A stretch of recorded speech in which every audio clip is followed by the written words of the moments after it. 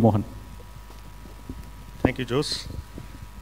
So, yeah, I'm happy to have my fellow panelists here. So, on that note, companies need to integrate sustainability strategies across multiple dimensions of their digital transformation roadmaps. And data sharing and tracking platforms can reduce environmental impacts before they're even magnified. I saw in one of the slides of Jan about how important it is to look at verified data with veracity. So digital transformation without sustainability will put pressure on companies to lose out customers if they're not actually thinking about sustainability in the long run. And Microsoft Azure and AWS are pioneers in driving sustainable cloud solutions. The biggest change in business models have happened in the last 6 to 8 years, driven by companies like Uber, Airbnb, Netflix, etc. And Uber is changing the way the Gen Z is thinking about car ownership in the first place. So like Airbnb pre-pandemic, and now of course things have changed drastically after the pandemic, was challenging the biggest hotel chains in the world with no inventory of their own. And Netflix of course is doing the Hollywood at your home in their own studios. So a key common thread about all these companies are that they consider themselves as technology companies first, and that's the reason they've been able to transform their industry and be nimble to change according to the customer needs and open up new revenue streams. So digital transformation does the same thing to large enterprises by adapting today's AI, ML, deep tech, cloud, and more importantly, the mindset as an enterprise. They are challenging their own selves and looking at new revenue streams. So, of course, we have a distinguished set of panelists who have together helped us help multiple companies achieve this transformation journey sustainably.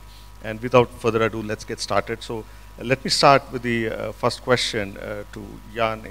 So, just to give a context and a perspective, as what is the difference between adopting new technology versus digital transformation? So I think that the core question is how to endorse values. That's the first step. And I'm very glad that the representative of the European Union was picking up on that. I think if we only think about tech solutions, it's tech solutions, but it's not value. So what we have to first think is, what is the value we want really to add? And if we understand what the value is, what the job to be done is, then we can access.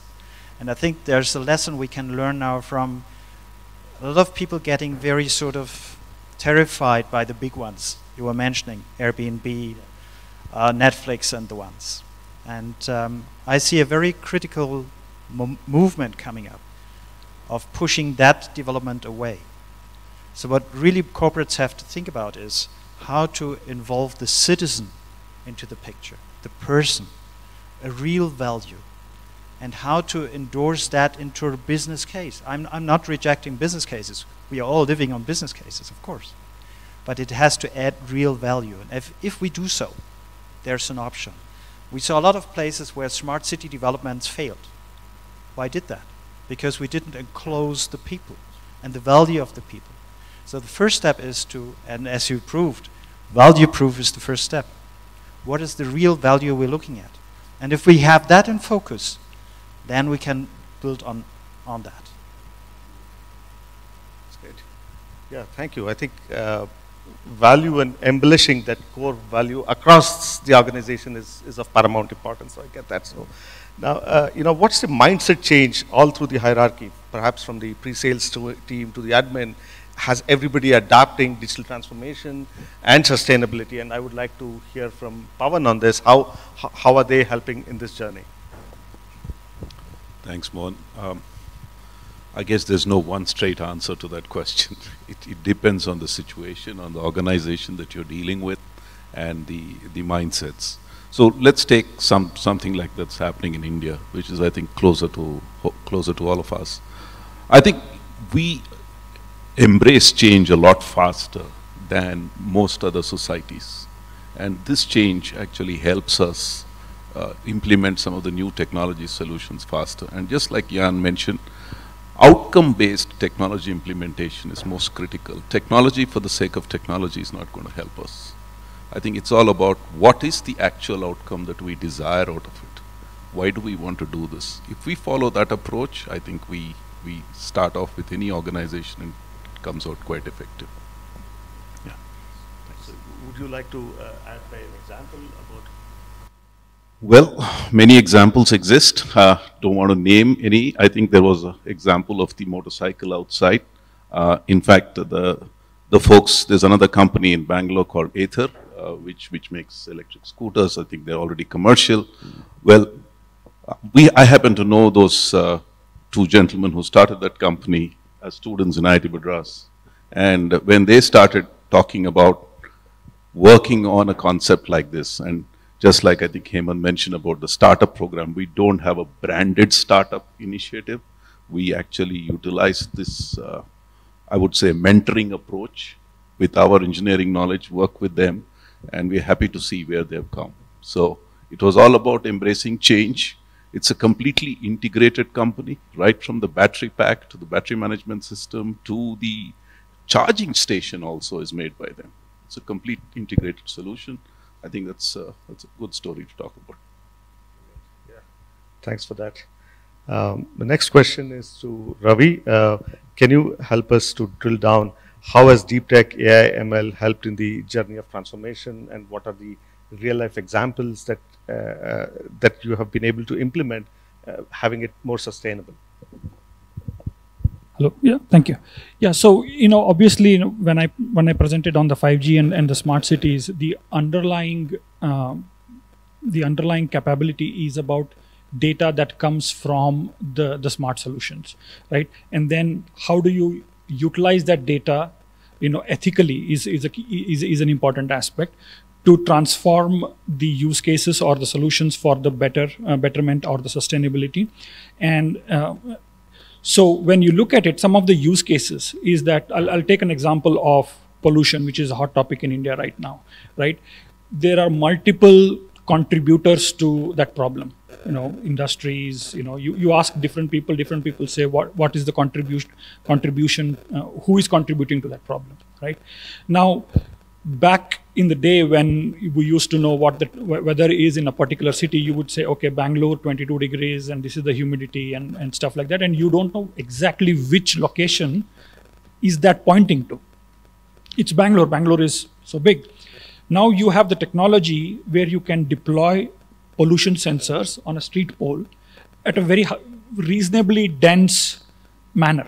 Meaning you could cover 5 square kilometer with maybe 3 or 4 such pollution sensors. Now you have that granularity in the data that that you are collecting to pinpoint the problem areas and the contributing factors.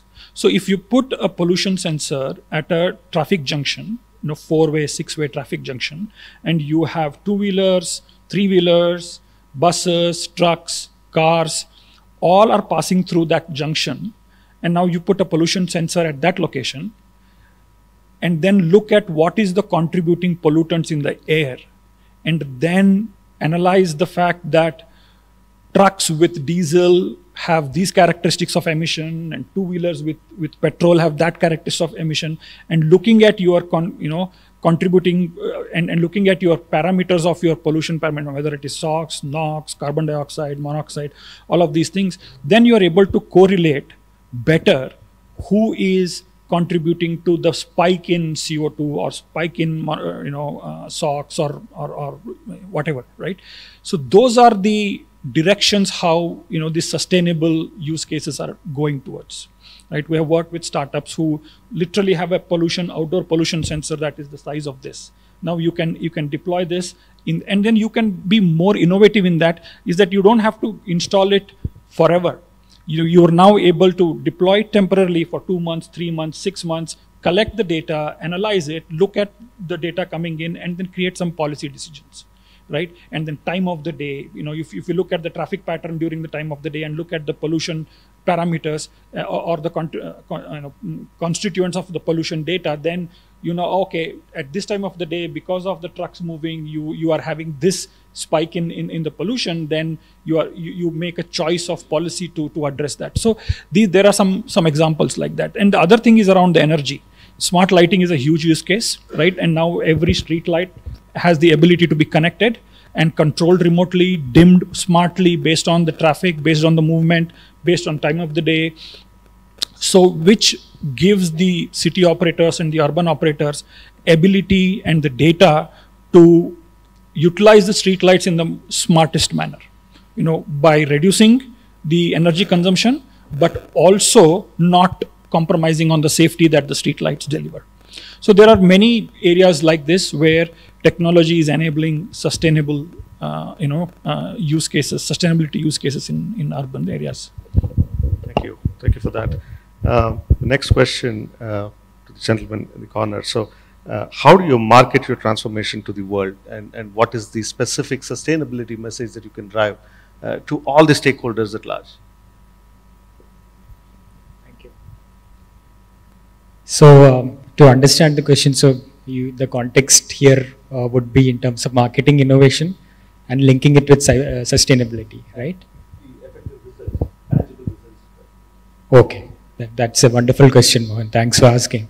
So, from where we see things, I guess at the end of the day, it has to touch the common people. That's the baseline sort of a action level that we have to target. If it's not touching the common people, like a lot of cases that Jan brought up, where people were getting their addresses for the first time, right?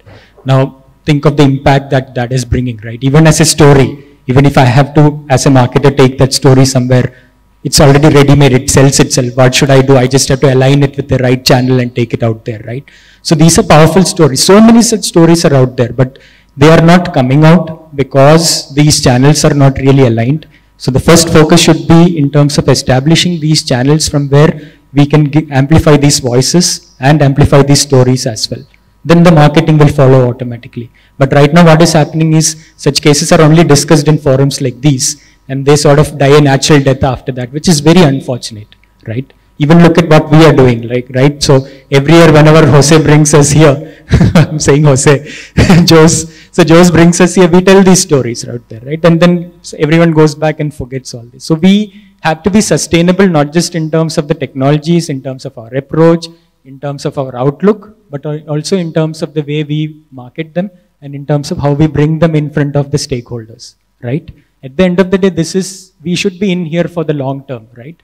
Like, for instance, why are there, so much discussions about climate change from the other side, saying that it's not happening, right? There's a global warming happening, there's a global cooling happening. I mean, obviously we are missing the, message somewhere in between. Obviously we are not being powerful and impactful with what we want to say at some point, right? And as I said, the right channels are not aligned right now. A lot of these messages are not even propagating through social media, for instance. Though it's already such an established medium for communication today, these things are not even sort of appearing on the radar of individual, individual or even collective social media users at some point. So all I can say in summary is that I think we have to align the channels and we have to bring these stories out there in public in a much more sustainable way. And now the next question before we move on to the audience for open questions is for the gentleman here. How do you market your transformation to the world, and is there a correlation between your digital transformation, sustainability at each stage? Do you have some measurable matrices?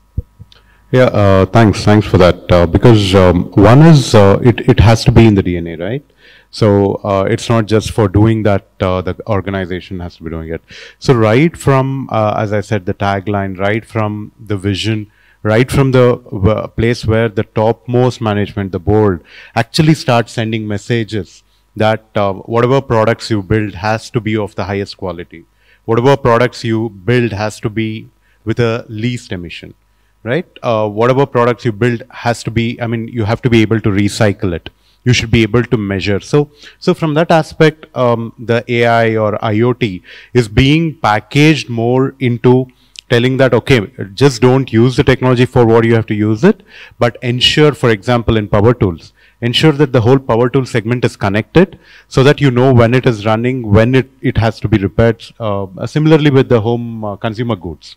right? So connected consumer goods or connected industrial appliances, connected home appliances really help to ensure that we are able to track where it is going. So these taglines or these concepts are also used in the marketing.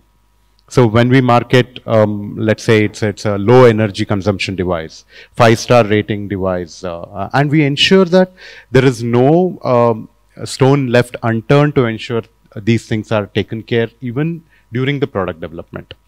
Yeah, so this also helps to bring that mindset, what you talked about earlier, what Pavan talked about earlier, into the whole, let's say the employees, associates at each level. Yeah, when during the product development, during UX design, these are all considered, and hence right from marketing to when the product is released, these are already incorporated into the products. Great.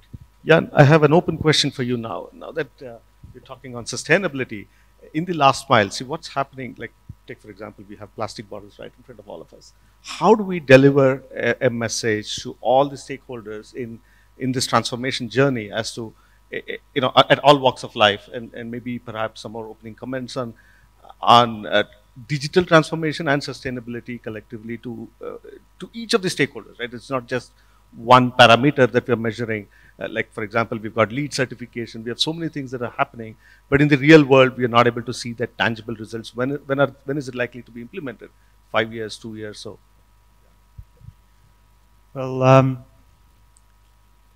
think as soon as the big corporates and BOSCH and all the others are understanding it, CISCO, there's no business case without sustainable development. And as soon as we get this leverage in our hand, it will work.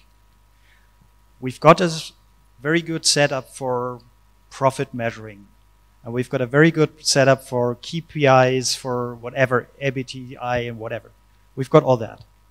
But we haven't got yet a CO2 minus KPI. And as soon as we've got that in the papers, in the stakeholder papers, it will work. The next step is to connect to the, as I said before, to the value to the people. As soon as BOSCH can prove, I'm improving your life next door. I'm opening up a sidewalk so we can get to a walkable city. And suddenly I can really walk right here in Bangalore. Wow, this is it. This will happen.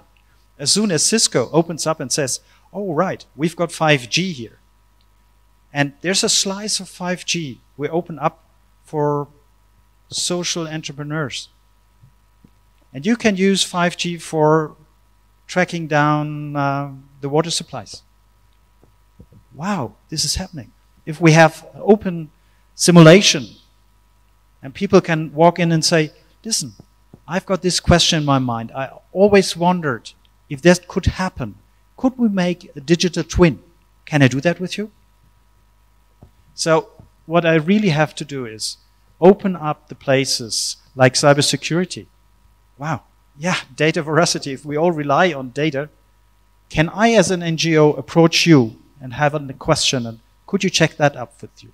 So I think this is, one side is the profit, second side is having a CO2 KPI, and the third side is opening up to the citizen. Thanks, yeah, and that's very, very, I hope somebody from the government also make note of this because it should be a balance sheet item, right? We have measuring the index of profitability, like we have certifications. I think it should be a line item up there in the balance sheet, so that will be great. Maybe now I'd like to open up the questions from the audience. If you have any questions, please state your name and who the question is addressed to in the panel.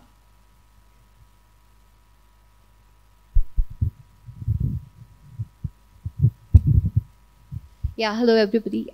Thank you so much. It was an interesting talk and a lot of insights have been there. When I was thinking about, how to make out the stories loud, basically, and how to make whatever the companies are doing. So I just have 2 questions.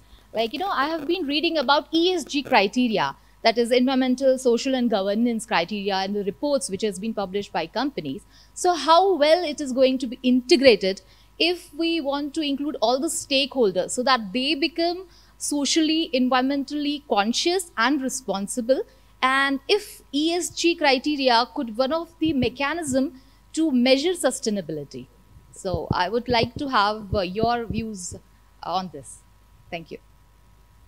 Would you like to address it specifically to somebody or anybody? No, I think all of you are doing very good in your companies, and a lot of things are going in all the terms. So any one of you can just share your views on this. Thank you. Thanks for the question.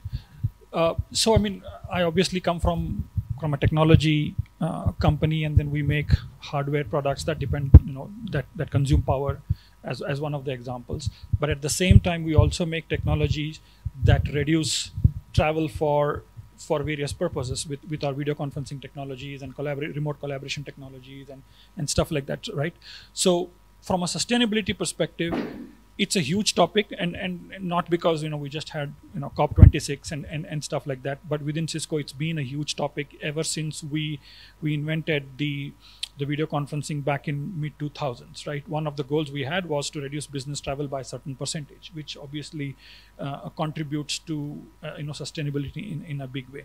So having said that, now what also we have started to see is that many of the governments, when they start to ask for tenders and RFPs for certain projects, they are almost mandating the technology vendors and other partners within that project to document and respond with their sustainability contributions to the project, as well as sustainable development practices within their organization. So we have started to see that very, very strongly, especially in some of the projects that we see in Europe, etc. So I think one is the internal culture within the organization. Most of the tech companies have an inbuilt culture to contribute to the sustainable development and sustainable future, but the governments now mandating to respond back with the organization's sustainability practices is also putting the pressure back on the enterprises to make sure that they address it and walk the talk, right? So that's my response. Yeah, anybody else wants to make? Yeah. Okay, sure. One thing that we are doing is at Bosch, we are also looking at being responsible by looking at the starting stage, right? So how do you extract raw material? How do you really look at bringing in efficiency there? To the way we manufacture, how can we cut down on, let's say, the emissions in the manufacturing industries? Which are the things which can be converted into a emission-less thing? So thereby really looking at the carbon footprints. The third is on, let's say, when we bring out the products, as I already talked about, how can you ensure that the products actually help to do this? So looking at the relevant certifications, ensuring that it is not just the person who is doing it, but also the certifications act as checkpoints, right? So if some product manager says, no, I don't want to do it, it's not possible. So the product release is done by a QA, the quality management, and it is required that these are certified, which also ensures it is not individual dependent, but more on process dependent. And the third is after you release, how do people take care of it? So that is where the recycling, refurbishing, and blockchain really adds a value there. So across the chain, we are looking at how to bring in to increase the efficiencies, to optimize it, and also to contribute to the society. So that's a wonderful question. So there's another dimension to this, which we often miss out, which basically is, now, if you extend sustainability into the rural areas and into the lesser developed economies, right? For them, sustainability is about surviving from day to day, right? Now, how do corporates connect with that reality, right? Are we evolved enough to even understand what is going on in these parts, right? Second part is look around you, right? Look at the condition of these, animals that are around us, right? Yesterday there was something trending about increasing the fines for, assaulting animals and things like that. Now, how connected are corporates with that reality? Now, I understand a lot of us are doing some fantastic job in terms of our ESG goals, CSR mandates and everything else. But I still feel, again, this is I feel this personally, that there is a strong disconnect that exists in terms of covering the last mile in terms of corporates connecting with certain realities out there. Now, obviously you cannot expect corporates to do everything for all of us, right? But yes, we are all trying our best to really do things. But there are certain goals which really have to be taken up now and are due for attention from all of us here. Like nutrition, right? Healthcare and sanitation, for instance. Maternal health care, right? How can we allow children to die in our rural areas?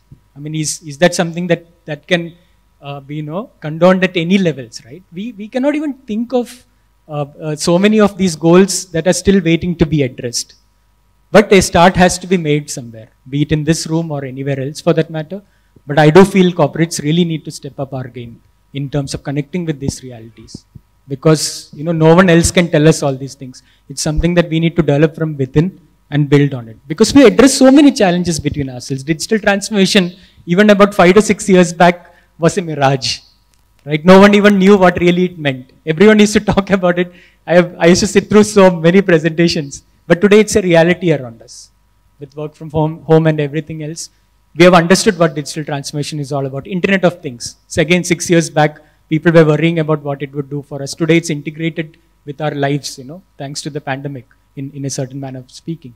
So I feel that, if we were to just take a couple of more steps, I'm sure we'll be able to address a lot of these challenges in a much more soulful manner, so to say.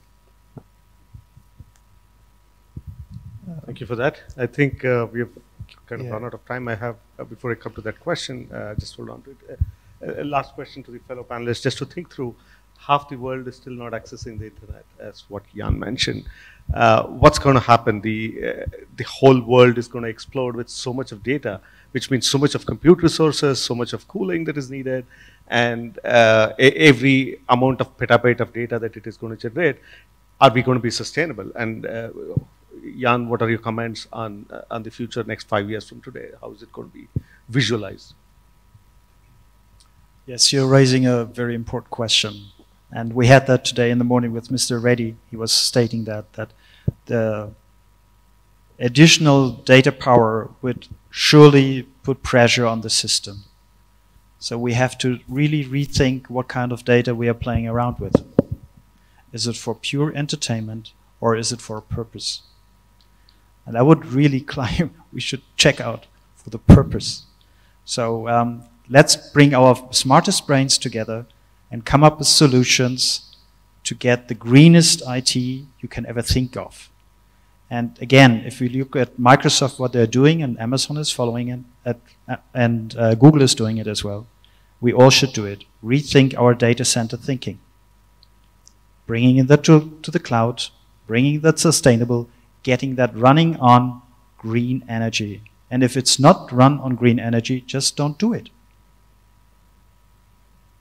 So in other words, you're saying that before you hit the forward message on your WhatsApp with a 20 MB video file, think twice, right? That's the last mile message that we're going to try. Okay, so I think this is the last question. So thank you for entertaining my question. My name is Hari from the Sustainability Mafia, aka Sustainability Engine Foundation, a Section 8 non-profit and community of about 70 problem solvers and entrepreneurs in sustainability and climate tech working from India. So my question is, working as somebody in sustainability, climate action for several years now across for-profit and non-profit, one of the things I've noticed is that there's very miserly funding for non-profit, even though some of those projects are extremely important. For example, to go net zero or to install sensors of air pollution and to use these to create better outcomes for cities at the city level, whichever frameworks you're using, you sometimes need to be doing things for which there are no business models and nobody is going to scale through that. For example, we still don't have an understanding of how vulnerability works in our cities and how to mitigate this climate vulnerability, for example. So what I'm trying to say is that, from the captains of industry and so on and so forth, how do we ensure that we have the platforms and the projects in place so that sustainability really happens? Is there going to be some cross-subsidization which happens? I'll give you a specific example. I mean, one could ask the question, why don't we already have our air pollution monitoring network which is creating better outcomes, right? What's so hard about a couple of crores of rupees to deploy all those sensors? On the other hand, where is it coming from? I mean, if it's coming from philanthropic aid, which is very carbon intensive in its base, then perhaps there are some conflicts of interest which need to be resolved in our society, right?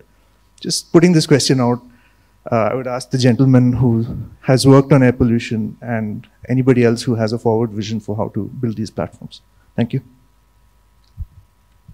So if I get your question correctly, you're talking about sustainability for not-for-profits and... No, I'm just saying that in order to become sustainable as a city or even as a locale, some things need to be done for which there are no business models. Where will the financing for these come from? Okay, looks like Ravi has some answers. It's a tough question, honestly, right? I mean, and that's probably why it is a question, because it's not been solved. I'll give you a bit of a long-winded answer, right? When we looked at smart cities as a business, obviously, and then also an area of investment, the ROI for the cities, the customers who want to deploy this solution is the top of the mind, right? So when we looked at the use cases I presented, there are use cases that are revenue generating for the cities or money saving for the cities. And then there are some use cases that are social use cases. It is an expenditure to the city, but they are neither generating revenue nor saving money for the city. So environmental monitoring is one of that. Then urban safety is another. I mean, you are not generating revenue by putting surveillance cameras. You are essentially committing, you are reducing the crime with that, right? So there is no direct sort of an ROI associated with the use cases. There is an indirect, meaning that you are reducing pollution, you are reducing crime, means that the city becomes much more appealing for businesses and citizens to move in, and it thrives, right? Obviously, you need to make sure the sustainability works. Now, how do you fund these use cases? One is obviously, you know, the CSR is a big topic for a lot of companies, and they, you know, potentially it's a vehicle to fund some of these, you know, through PPPs, right, is one. The second one is that you look at the money saving or money generating use cases, and can you move that money to the ones that need money but not necessarily generating revenue for you. Like, for example, if you implement smart street lighting across the city, that can save anywhere from 40 to 80% of your energy bill for the city that it pays to the utilities. Now, can you take that money savings and put it into use cases to implement, like pollution monitoring, urban safety, etc. So these are some of the sort of where I'm coming from is, are there some factors beyond, you know, just the money? Because for air pollution, for example, you can do the source apportionments, you can have disaggregated source apportionment, so on and so forth. But once the finger is pointed, right, what's the action item? And why are we, as a society and a city, like wasting so much time to get to that action item? Is my question, which I hope is relevant. Sorry, I didn't get the full question. Yeah. Hari, don't worry. Hari. Hi. Yeah. You please take it outside, because we are strict on time. People are online. Last comment from Jan, and then we close. Hari is here, so we can meet down. During lunch, you solve. Okay.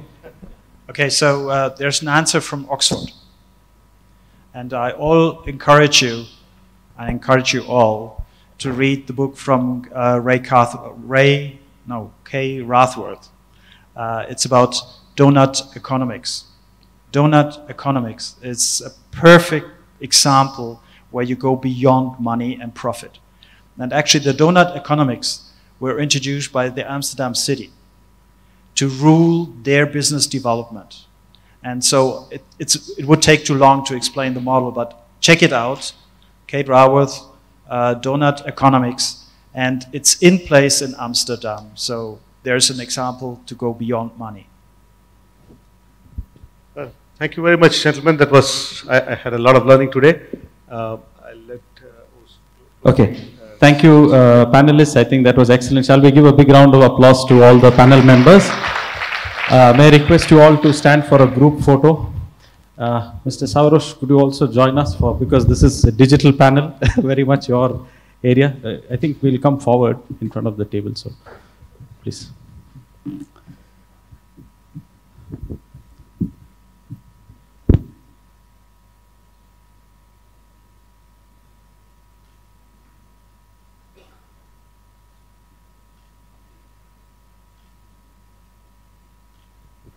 Thank you so much to panelists, and thank you all who are here, and thank you those who are joining us online.